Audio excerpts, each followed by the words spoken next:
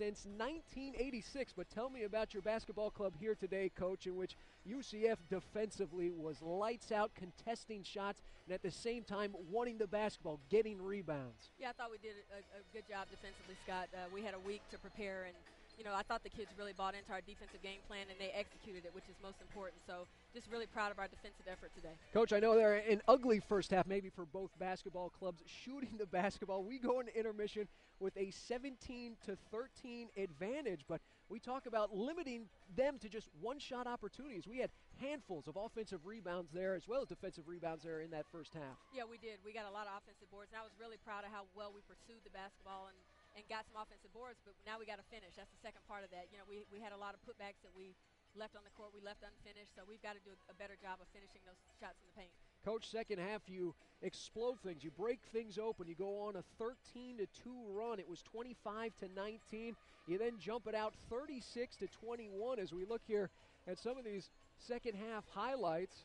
And in transition, your ladies able to finish the basketball. Drea Hines there to Aisha Patrick. Yeah, Andrea did a great job of really being the floor general out there and getting the ball to the right people, and really proud of her today. And then, Pat did a good job. I thought we did a good job in transition. We talked about running the floor and continuing to run. Even though we missed some shots early, we really got some good use out of our transition game today. Yeah, Coach, you got a couple of those lead passes getting out in front of the Virginia Tech defense, able to score home a couple easy buckets. And those are the types of buckets you like. Those are the types you want, especially when you're shooting the basketball maybe a little woefully there in that first half. Yeah, definitely. We told them we got to get some easy buckets, and the best way to do that is in transition and going to the offensive boards and finishing. So really give our team a lot of credit for how hard they ran today, and it's been the first time in a long time. Coach, defensively here today against Virginia Tech, their leading scorer, 16 points coming in. She goes scoreless here this afternoon, that being Monet Tellier, as you see some more transition basketball here from your UCF Knights. The pull-up jumper in the key there by Nate Carter.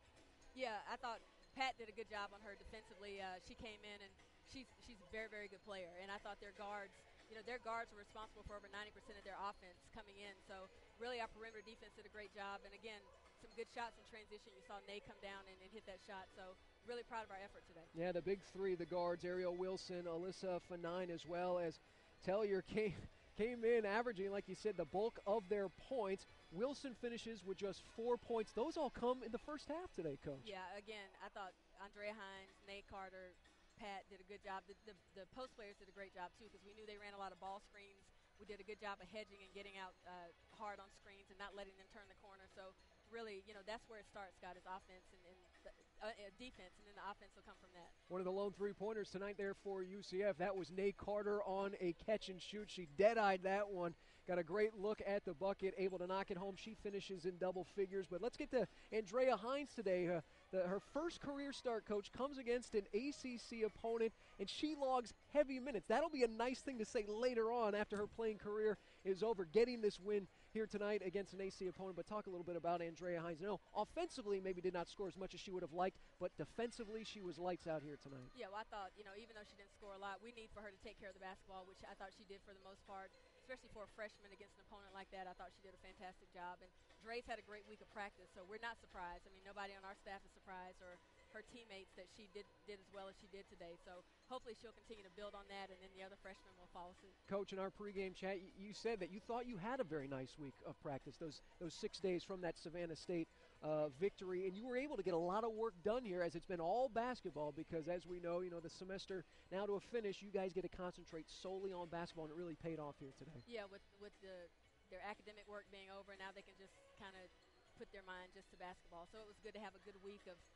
film and skill work and team practice, and I think it paid off today. I think we saw some things. We shot the ball better than we did today in practice, so I guess maybe we had all our makes it this week in practice. But, again, it comes down to defense, and we were able to get stops at the right time, and really proud of our team again. Coach, coming in, we knew one of those subplots would be Aisha Patrick scoring off against her former teammate there at the high school level in Ariel Wilson, and there were times when Patty was just flying and grabbing rebounds, looking as if she wanted it more, looking to maybe say, I'm going to prove a point here at home against one of my former teammates. She finishes with a double-double today, Coach. Well, I think, Pat, like I mentioned before, she wanted to win the game badly, and I'm sure Ariel did too. But, Pat, her shooting percentage wasn't great, but she hit some big shots at key times and did a great job defensively. I think her defensive effort against Tellier was unbelievably good, and that's probably as good a player as we're going to see all year. So one of the best players we'll see. So really a great job on the defensive end and the offensive end for Pat as far as effort. Asia Patrick, 13 and 13. She's scored in double figures every game